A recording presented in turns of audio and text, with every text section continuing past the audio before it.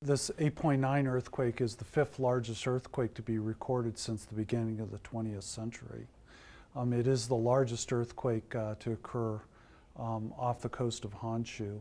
And we don't know how large the tsunami will be when it hits the Hawaiian Islands or the west coast of the United States. NOAA and other agencies are doing the modeling now.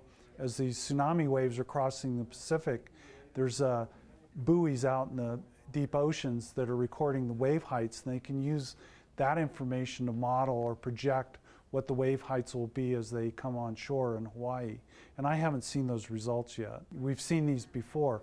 In 2004, magnitude 9 earthquake occurred off of Sumatra, very similar to what happened last night. In the case of this earthquake, there's already reports of broad-scale tsunami inundation along the whole eastern coast of Hanchu, and there's now a tsunami warning for the entire Pacific basin, and that includes Alaska, Hawaii, Canada, west coast of the United States, and Mexico, and South America. We had a magnitude 7.2 foreshock 2 days before this magnitude 8.9 earthquake. And the question is, did we know based on the 7.2 that it would be a foreshock to a much larger earthquake?